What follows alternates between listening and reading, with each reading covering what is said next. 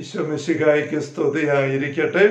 ഈശോയേറ്റ സ്നേഹിക്കപ്പെട്ട സഹോദരരെ, ആഭ്യന്തരകർമ്മ്യ ആത്മീയതയുടെ 89ാമത്തെ സെഷനാണല്ലോ ഇത്. 4-ാം സദനത്തെക്കുറിച്ചുള്ള 2 അധ്യായങ്ങൾ. 1-ാമത്തെ അധ്യായത്തിൽ നമ്മൾ നിൽക്കുന്നത് 4-ാം സദനത്തെക്കുറിച്ചുള്ള 10ാമത്തെ വിചിന്തനവും. Hallelujah hallelujah. 11ാമത്തെ ഖണ്ഡികയിലേക്ക് നമ്മൾ കഴിഞ്ഞ ദിവസം കടന്നിരുന്നല്ലോ. ആത്മാവിന്റെ ഉത്തമാംശം ശിരസിന്റെ ഉപരിഭാഗത്താണെങ്കിൽ ക്ഷോഭമൊന്നും അതിന് അനുഭവപ്പെടാത്തത് എന്തുകൊണ്ടാണ്? അതെനിക്ക് അറിയാനും പാടില്ല. എങ്കിൽ ഞാൻ പറയുന്നത് വാസ്തവമാണെന്ന് എനിക്ക് നിശ്ചയമുണ്ട്. കണ്ടതാണ്. ബാക്കി പ്രാർത്ഥനയിൽ ആത്മീയ ശക്തികൾക്ക് സ്തംഭനം, സസ്പെൻഷൻ ഓഫ് ഫാക്കൾട്ടീസ് ഭവിക്കുന്നില്ലെങ്കിൽ എന്തൊരു വേദനയാണെന്ന് അനുഭവപ്പെടുന്നത്. സ്തംഭനമുണ്ടായാൽ അത് അവസാനിക്കുന്നവരെയും വിഷമമില്ല. ഇങ്ങനെ ഒരു വാക്യം നമ്മൾ മലയാളത്തിൽ വായിക്കുമ്പോൾ കാണുകയാണ്. അത് ഞാൻ അത്ര ക്ലിയർ ആകാൻ തോന്നിയുള്ള അതിൻ്റെ ഇംഗ്ലീഷ് ശ്രദ്ധിച്ചപ്പോൾ കുറച്ചുകൂടെ വ്യക്തത ഇംഗ്ലീഷ് കാണുകയുണ്ടായി. അതിങ്ങനെയാണ്: this noise disturbs my prayer when unaccompanied with ecstasy, but when it is ecstatic, I do not feel any pain, however great. അപ്പം ഇംഗ്ലീഷ് കുറെ കൂടെ വ്യക്തമാണെന്ന് എനിക്ക് തോന്നുന്നു. മലയാളത്തിൽ പറഞ്ഞിരിക്കുന്നത്, പ്രാർത്ഥനയിൽ ആത്മീയ ശക്തികൾക്ക് സ്തംഭനം ഭവിക്കുന്നില്ലെങ്കിൽ, അതിൻ്റെ കൃത്യമായിട്ടുള്ളത് പ്രാർത്ഥനയില് എക്സ്റ്റസി ഉണ്ടാകുന്നില്ലെങ്കിൽ. എക്സ്റ്റസി എന്ന് പറയുന്നത് ആത്മീയമായ ജ്വലനം, കത്തല്. പക്ഷെ അപ്പുറത്ത് പറഞ്ഞ ആത്മീയ ആനന്ദത്തിന്റെ ഒരു കൂട്ടത്തിൽപ്പെട്ട അനുഭവമാണ്. ആത്മീയ ആനന്ദം അത് ദൈവം തരുന്നതാണ്. അങ്ങനത്തെ ഒരു ആത്മീയ ആനന്ദത്തിലേക്ക് നമ്മൾ വരികയാണെങ്കിൽ ആ പ്രാർത്ഥനയിലെ സമയത്ത് ഇങ്ങനെയുള്ള എന്തുമാത്രം വേദനകൾ, എത്ര അധികം പെയിൻ, തലവേദന, തലയ്ക്കുള്ള ബഹളങ്ങൾ എന്തെല്ലാം വന്നാലും, എത്ര വലുതായിരുന്നാൽ പോലും അതൊന്നും എൻ്റെ പ്രാർത്ഥനയെ ഡിസ്റ്റർബ് ചെയ്യുന്നില്ല എന്ന് നമ്മൾ തെരേസ പറയുകയാണ്. ഇത് നമുക്ക് പെട്ടെന്ന് അങ്ങ് കേൾക്കുമ്പോൾ നമുക്കത്ര തിരിയുന്ന ഒരു കാര്യമല്ല. കാരണം എക്സ്റ്റസി എന്ന് പറയുന്ന ആത്മീയ ആനന്ദം ഹൃദയത്തെ വിശാലമാക്കിയപ്പോൾ എന്നപ്പുറത്ത് നമ്മൾ കാണുകയുണ്ടായി. അപ്പോൾ തന്നെ ആത്മാവിൽ ആനന്ദിച്ച് ഈശോ പിതാവിനെ സ്തുതിച്ചു.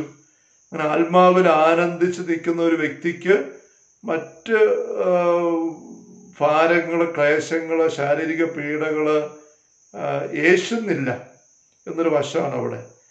വശത്തെ അമ്മ എലിസബത്തിന്റെ വീട്ടിൽ ചെല്ലുമ്പോൾ നമ്മൾ ചിന്തിച്ചതാണ്. കർത്താവിന്റെ അമ്മ എന്ന് എലിസബത്ത് പ്രഖ്യാപിക്കുന്നു. അത് കേട്ട് അമ്മ ആത്മാവിൽ ആനന്ദിച്ച് ദൈവത്തെ സ്തുതിക്കുകയാണ്. എൻ്റെ ആത്മാവ് കർത്താവിനെ മഹത്വപ്പെടുന്നതിന് ചെന്ന് രക്ഷകന ദൈവത്തിൽ ആനന്ദിക്കുന്നു. നമ്മളതിപ്പറ്റി നേരത്തെ ചിന്തിച്ചപ്പോൾ പറയുകയുണ്ടായി, യഥാർത്ഥത്തിൽ അമ്മ അവിടെ ബോധം കെട്ട് വീഴുകയാണ് ചെയ്യേണ്ടത്. മേരി, കന്യകാമറിയം ബോധം കെട്ട് വീഴുകയാണ് ചെയ്യേണ്ടത്. 13-14 വയസ്സുള്ള പെൺകുട്ടിയാണെന്ന് മേരി, നസറത്തിലെ മേരി.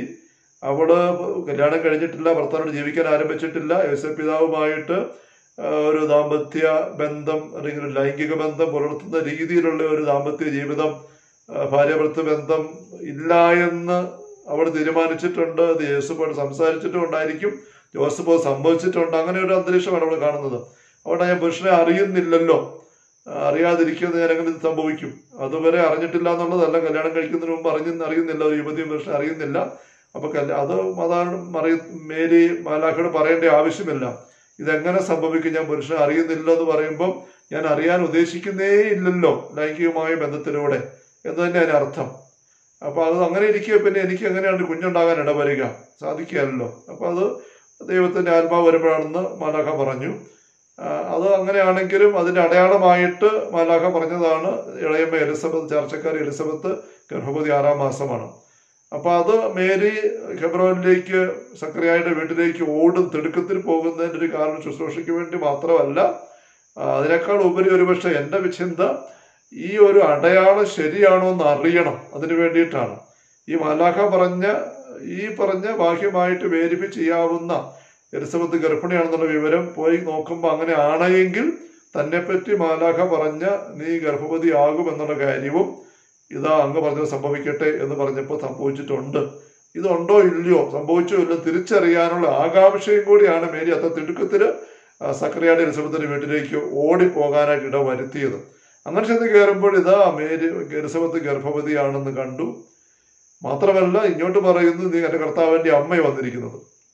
അപ്പോഴേക്കും മേരിയിൽ എന്തുമാത്രം സ്വാഭാവികമായിട്ട് ഉത്കണ്ഠകൾ, പേടി എല്ലാം കയറി വരാം. കാരണം കല്ലെറിഞ്ഞ് കൊല്ലപ്പെടും. ജോസഫ് മനസ്സിലാക്കുകയല്ല. അപ്പൊ എല്ലാ രീതിയിലും മാനുഷികമായി പറയുമ്പോൾ താളം തെറ്റി വലിയ അപകടമാണ് മുമ്പിൽ വരാൻ പോകുന്നത്. അതുകൊണ്ടാണ് ഞാൻ സൂചിപ്പിച്ചത്, ഇത് തിരിച്ചറിയുമ്പോഴേ മേരി ഒരു നിലവിളിയോടുകൂടെ ബോധം കിട്ടി നിലത്തോട്ട് വീഴാനാണ് ഇട വരാവുന്നത് സാധാരണ രീതിയിൽ. പക്ഷേ അപ്പോൾ മേരിയിൽ വലിയ ആത്മീയ ആനന്ദം നിറയുകയാണ്. അതുകൊണ്ട് ഈ കാര്യം ഒന്നും മേരി ഏശുന്നില്ല, ഈ ചിന്തയൊന്നും ഏശുന്നേ ഇല്ല. ജോസഫ് എന്നെ വിചാരിക്കും, ജോസഫ് തന്നെ മനസ്സിലാക്കുവോ, നാട്ടുകാർ തന്നെ മനസ്സിലാക്കുവോ, അല്ലെങ്കിൽ കല്ലെറിഞ്ഞു, ഇതൊന്നും മേരി യേശുന്നേ ഇല്ല. അപ്പം മദ്രസ ഇവിടെ പറയുകയാണ്, ഇങ്ങനെ ആത്മീയ ആനന്ദം, എക്സ്റ്റസി കത്തി നിൽക്കുന്ന അവസ്ഥയിൽ എന്തെല്ലാം തലവേദനയാകട്ടെ, തലയ്ക്കുള്ളിൽ എന്തെല്ലാം ബഹളങ്ങളാകട്ടെ, എന്തെല്ലാം ക്ലേശങ്ങൾ, ബുദ്ധിമുട്ടാകട്ടെ, രോഗപീഠയാകട്ടെ, ഒന്ന് ഏശാതെ പ്രാർത്ഥനയിൽ അങ്ങ് നീങ്ങാനായിട്ട് എനിക്ക് സാധിക്കാറുണ്ട് എന്ന മദ്രസ പറയുകയാണ്. ഒരു രംഗം കൂടെ എൻ്റെ മനസ്സിൽ വരുന്നത് സ്റ്റേഫാനോസ് കല്ലെറിഞ്ഞ് കൊല്ലപ്പെടുന്ന രംഗമാണ്. ശത്രുക്കൾ ചുറ്റും നിന്നുകൊണ്ട് ഇങ്ങനെ ആക്രോശിക്കുകയും കോപാക്രാന്തരായി പല്ല് കടിക്കുകയും കല്ലുമായിട്ട് പാഞ്ഞടിക്കുകയൊക്കെ ചെയ്യുന്ന അവസരത്തിൽ സ്റ്റേഫാനോസ് സ്വർഗത്തിലേക്ക് നോക്കി ഒരു ദൈവദൂതന്റെ മുഖം പോലെ അവന്റെ മുഖം കാണപ്പെട്ടു. ആത്മീയമായ ആനന്ദത്തിൽ നിറഞ്ഞ് ഇതേ സ്വർഗം തുറന്നിരിക്കുന്നു, പിതാവായ ദൈവത്തിന്റെ വലതുഭാഗത്ത് യേശു നിൽക്കുന്നു, ഞാൻ കാണുന്നുവെന്ന് സ്റ്റേഫാനോസ് ഇങ്ങനെ പറയുമ്പോൾ അദ്ദേഹത്തെ ഈ ചുറ്റുമുള്ള സാഹചര്യത്തിന്റെ ആ ഒരു മരണകരമായ തിന്മ നിറഞ്ഞ ജീവാപായം തന്നെ ഇപ്പൊ വരാൻ പോകുന്ന ആ സാഹചര്യം ഒന്നും ഭയപ്പെടുത്തുന്നില്ല, അസ്വസ്ഥപ്പെടുത്തുന്നില്ല. അതിനൊക്കെ അപ്പുറമാണ് സ്റ്റേഫാനോസ് നിൽക്കുന്നത്. ഒരുപക്ഷെ അദ്ദേഹത്തിന്റെ മുഖം ഇതുപോലെ മാലാഖയുടെ മുഖം പോലെ തെളിഞ്ഞു നിന്നതിന്റെ കാരണം അദ്ദേഹം ഈ ഒരു ആത്മീയ ആനന്ദം അനുഭവിക്കുകയായിരുന്നു. ഈ ആത്മീയ ആനന്ദം ദൈവം തരുന്നത്, നമ്മൾ ഉണ്ടാക്കിയെടുക്കുന്നതല്ല. ദൈവം തക്ക സമയത്ത് തരും. തനിക്ക് ഇഷ്ടമുള്ളവർക്ക് ഇഷ്ടമുള്ള സമയത്ത് ഇഷ്ടമുള്ള വ്യക്തി കൊടുക്കും. നമ്മദസ്യ പറഞ്ഞു കഴിഞ്ഞു. അങ്ങനെയുള്ള ഒരു എക്സ്റ്റസിയിൽ നമ്മദസ്യ പറയുന്നത്, ഞാൻ ആയിരിക്കുമ്പോൾ എന്തെല്ലാം വേദനകളും രോഗങ്ങളും ഞെരുക്കങ്ങളും പ്രശ്നങ്ങളും എല്ലാം അവിടെ ഇവിടെ വന്നാലൊന്നും അതൊന്നും എന്നെ ഏശാറില്ല. അപ്പം ഇതാണ് എൻ്റെ ആശയം. ഈ ഇംഗ്ലീഷ് വാക്യം ഒന്നിനെ വായിക്കാം. This noise disturbs my prayer when അൺഅക്കമ്പനീഡ് with ecstasy. ഇങ്ങനെ ആത്മീയ ആനന്ദ, ആത്മീയ കത്തല് ഇല്ലാത്ത അവസരത്തില് ഈ തലയ്ക്കുള്ളിലെ ശബ്ദം എന്നെ അസ്വസ്ഥപ്പെടുത്താറുണ്ട്. But when it is ecstatic, എൻ്റെ ഉള്ളിൽ ഇങ്ങനെ ആത്മീയ ആനന്ദം കത്തുമ്പോൾ I don't feel any pain how ever great. ഈ കത്തല് ആത്മീയ ആനന്ദം ജ്വലിക്കുമ്പോൾ ഈ വേദന എത്ര വലുതായിരുന്നാലും അതെന്നെ വേദനിപ്പിക്കുന്നില്ല, അസ്വസ്ഥപ്പെടുത്തുന്നില്ല. ഹല്ലേലൂയ. നമുക്ക് വേദന തിരിയുന്നുണ്ടെന്ന് ഞാൻ വിചാരിക്കുന്ന ഈ ഒരു സാധ്യത, അതിലേക്ക് നമ്മൾ എത്തിച്ചേരേണ്ടതാണ്. മദ്രസയുടെ വഴി പറഞ്ഞു വെക്കുകയാണ്. ആ വേദന നിമിത്തം ഞാൻ പ്രാർത്ഥന തീർത്ത് ഉപേക്ഷിച്ചിരുന്നുവെങ്കിൽ മഹാ അബദ്ധമായേനെ. അപ്പൊ എക്സ്റ്റസി ആദ്യം തന്നെ ഒരുപക്ഷെ ഇല്ല, വേദനയുണ്ട്, തനിക്ക് തലവേദന മറ്റു കാര്യങ്ങളുണ്ട്.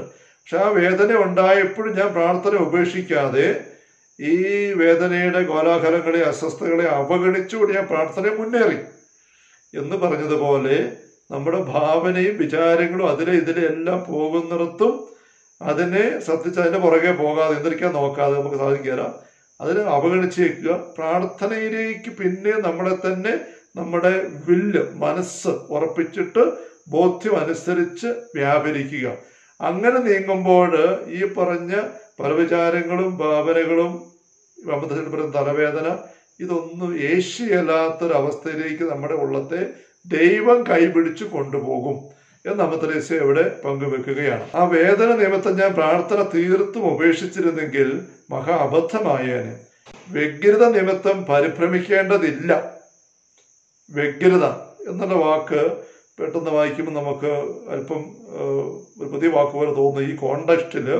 അവിടെ എൻ്റെ ഇംഗ്ലീഷ് നോക്കിയപ്പോൾ ഇംഗ്ലീഷ് ഇങ്ങനെയാണ്, by reason of our thoughts. വ്യഗ്രത എന്നുള്ള മലയാളം വാക്കിന്റെ ഇംഗ്ലീഷ് കിടക്കുന്നത് by reason of our thoughts. Thoughts ആണ് ഈ പല വിചാരങ്ങൾ. ഭർത്തായോട് ഈശോ, നീ പല പല കാര്യങ്ങളെക്കുറിച്ച് വ്യഗ്രചിത്തയായിരിക്കുന്നു. പല കാര്യങ്ങളെക്കുറിച്ചുള്ള ചിന്തകൾ മൂലം നിന്റെ മനസ്സ് പതറിയിരിക്കുന്നു, പല കാര്യങ്ങളിലേക്ക് പോയിരിക്കുകയാണ്. അപ്പൊ അങ്ങനെയുള്ള വ്യഗ്രത, by reason of this our thoughts, നമ്മൾ പരിഭ്രമിക്കേണ്ടതില്ല. ഈ വ്യഗ്രത നിമിത്തം നാം പരിഭ്രമിക്കേണ്ടതില്ല. ഇത് അമദ്രസയുടെ ഉപദേശമാണ്. അപ്പൊ ഇവിടെ നമുക്കൊരു വ്യക്തത കിട്ടുന്നുണ്ടല്ലോ. പല വിചാരങ്ങളും ഭാവന എല്ലാം എത്ര അതിലെതിരെ എടുത്തിയാടി എന്തെല്ലാം പോയാലും പരിഭ്രമം വേണ്ട, ശാന്തമായിട്ടിരുന്നേ. പിശാചാണ് അത് വരുത്തുന്നതെങ്കിൽ താനേ നീങ്ങിക്കൊള്ളും. ഇവിടെയും ഈ താനേ നീങ്ങിക്കൊള്ളും എന്ന് പറയുന്നതിന്റെ ഇംഗ്ലീഷ് കൊടുത്തിരിക്കുന്നത് if we take no notice of them എന്നാണ്. പിശാചാണ് ഇത് വരുത്തുന്നതെങ്കിൽ നാം അതിനെ ഇപ്രകാരം അവഗണിച്ചാൽ അത് തന്നെ തീർന്നു പൊക്കോളും എന്നാണ്. താനെ നീങ്ങിക്കൊള്ളും എന്ന് പറയുന്നത് ഒരു വ്യവസ്ഥ എവിടെയുണ്ട്. If we take no notice of them, അതിനെ നമ്മൾ ശ്രദ്ധിക്കാനേ പോകുന്നില്ല, അതിന്റെ പുറകെ ഓടുന്നേ ഇല്ല. കഷ്ടം, എന്തൊരു ഭാവന, എന്തൊരു പരവിചാരമാണ്. അങ്ങനെ നമ്മൾ ഡിസ്റ്റർബഡ് ആയാൽ അത് സാത്താന് നമ്മളെ വീണ്ടും ഇതുപോലെ ഇട്ട് പരവിചാരങ്ങളും ഭാവനയും ഇട്ട് തരാനുള്ള അവന്റെ പ്രോത്സാഹനമായിട്ട് മാറും. അപ്പൊ ഇവിടെ നമ്മൾ ചെയ്യേണ്ടത്, ഈ പരവിചാരം ഉണ്ടാകാൻ പല സാഹചര്യമുണ്ട്. 3 സാഹചര്യം പറയുന്നുണ്ട് മദ്രസ്യ. അതിലൊരു പ്രധാനപ്പെട്ട ഒരെണ്ണം സാത്താൻ ഇട്ട് തരുന്നതുള്ള, സാത്താൻ ഇളക്കി വിടുന്നുള്ളതാണ്. ഇപ്പൊ സാത്താനാണ് ഇത് ഇളക്കി വിട്ടിട്ട് നമുക്ക് ഇങ്ങനെ പലവിചാര ഭാവന ഉണ്ടാകുന്നത് എങ്കിൽ നമ്മൾ ചെയ്യേണ്ട കാര്യം അതിനെ ശ്രദ്ധിക്കാതിരിക്കുക, അവഗണിച്ചേക്കുക. എന്ന് വെച്ചാൽ പ്രാർത്ഥിച്ച് വരുമ്പോൾ ആ ചിന്ത വന്ന്, ഭാവന വന്നു, നമ്മൾ കുറച്ച് കഴിയുമ്പോൾ അറിയുന്നത് എൻ്റെ ചിന്ത അവിടെ പോയി ഇവിടെ പോയി ആയിക്കോട്ടെ, അതപ്പോഴേ തിരിച്ചു വന്ന് പ്രാർത്ഥന തുടരുക. മനസ്സ് പ്രാർത്ഥന ചെയ്തുകൊണ്ടിരിക്കുന്ന പ്രാർത്ഥനയ്ക്ക് ശ്രദ്ധ കൊണ്ടുവരാൻ നോക്കിയേക്കുക. അതല്ലാതെ ഒരസ്വസ്ഥയും എടുക്കരുത്. അങ്ങനത്തെ ഒരു ആറ്റിറ്റ്യൂഡ് എടുക്കാൻ പറയുകയാണ്. അങ്ങനെ നീങ്ങുമ്പോൾ നമ്മൾ അതിനെ ശ്രദ്ധിക്കാതിരിക്കുമ്പോൾ തന്നെ വിട്ടുപോയിക്കൊള്ളും. നമ്മൾ എന്തെങ്കിലും ചെയ്തുകൊണ്ടിരിക്കുമ്പം ഒരാൾ അപ്പുറത്ത് നിന്നുകൊണ്ട് എന്തെങ്കിലും നമ്മളെ ശല്യപ്പെടുത്താൻ വേണ്ടി, അല്ലെ ഡിസ്ട്രാക്ട് ചെയ്യാൻ വേണ്ടി കൈ കാണിക്കുന്നു, കാല് കാണിക്കുന്നു, ഷൂ വെക്കുന്നു വെച്ചുകൊണ്ടിരുന്നാൽ നമ്മൾ ശ്രദ്ധിക്കുന്നേ ഇല്ല എങ്കിൽ, നമ്മളെ ഉഴപ്പാൻ വേണ്ടിയാണ് അവർ ചെയ്തുകൊണ്ടിരിക്കുന്നതെങ്കിൽ കുറച്ച് കഴിയുമ്പോൾ അവർ ഇട്ടിട്ട് പോകും. കാരണം നമ്മൾ ശ്രദ്ധിക്കുന്നേ ഇല്ല, അത് നമ്മൾ ശല്യപ്പെടുത്തുന്നുമില്ല, നമ്മുടെ പരിപാടി നിർത്തുന്നില്ല. പിന്നെ അവരിങ്ങനെ വെച്ചുകൊണ്ടിരിക്കുന്നത് എന്തിനാ? അതേസമയം അവരിങ്ങനെ വെക്കുമ്പോൾ നമ്മളിങ്ങനെ നോക്കിയാൽ അവർക്ക് പിന്നെ അങ്ങനെ വെക്കാനുള്ള പ്രേരണയാകും, നമ്മളെ ശല്യപ്പെടുത്താൻ വേണ്ടിയിട്ട്. പിന്നെ അവരിങ്ങനെ കാണിക്കുക, നമ്മൾ പിന്നെ നോക്കുക, അവർ പിന്നെ ഇങ്ങനെ കാണിക്കും, നമ്മളിങ്ങോട്ട് നോക്കും. അപ്പം അവരുടെ പ്രവൃത്തി, ഇടപെടൽ നമ്മൾക്കിവിടെ അസ്വസ്ഥ ഉണ്ടാക്കുന്നുണ്ട്. അത് കാണുമ്പോൾ അസ്വസ്ഥ ഉണ്ടാക്കിക്കാനാണ് അവർ ചെയ്യുന്നതെങ്കിൽ അവർ ചെയ്തുകൊണ്ടേയിരിക്കും. ഇതുപോലെ സാത്താൻ നമ്മുടെ ആത്മീയ അഭ്യാസങ്ങളെ, പ്രാർത്ഥനാ പരിശ്രമങ്ങളെ തടസ്സപ്പെടുത്തുക എന്നുള്ള ഉദ്ദേശത്തോടു കൂടിയാണ് ഇങ്ങനെയുള്ള പല വിചാരങ്ങളും ഭാവന ചിത്രങ്ങളും മനസ്സിലേക്ക് ഇട്ട് തന്നുകൊണ്ടിരിക്കുന്നത് എങ്കിൽ അവനെ അവസാനിപ്പിച്ച് കളയാനുള്ള മാർഗം ശ്രദ്ധിക്കുന്നേ ഇല്ലെന്ന് വെക്കുക. If you take no notice of them, it will be automatically stopping, getting over, അത് തീർന്നു പോയിക്കോളും. വീണ്ടും ആദത്തിന്റെ പാപം നിമിത്തം നമ്മിൽ അവശേഷിക്കുന്ന ദൗർബല്യവും മറ്റനേകം അവശതകളും മൂലമാണ് അവ ഉത്ഭവിക്കുന്നതെങ്കിലും അത് തന്നെയാണ് വാസ്തവം. അപ്പം ഇതൊരു പ്രധാനപ്പെട്ട മേഖലയാണ്. സാത്താന്റെ ഇടപെടൽ ഉണ്ടാകാം. നമുക്ക് നേരത്തെ തന്നെ പറഞ്ഞിട്ടുണ്ട്, അതിപ്പോൾ സൂചിപ്പിക്കുന്നുണ്ട്.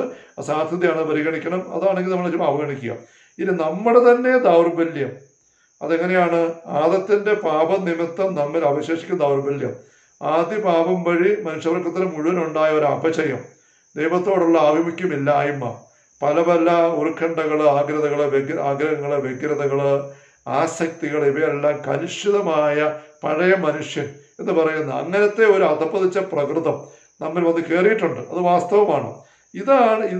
അതിൽ നിന്നാണ് ഈ പറഞ്ഞ പല വിചാരങ്ങളും ഭാവന ചിത്രങ്ങളെല്ലാം പൊങ്ങി വരുന്നത് എങ്കിൽ ദൈവസ്നേഹത്തിന്റെ പേരിൽ എല്ലാം ക്ഷമയോടെ സഹിക്കുക. ദൈവസ്നേഹത്തിന്റെ പേരിൽ എല്ലാം ക്ഷമയോടെ സഹിക്കുക.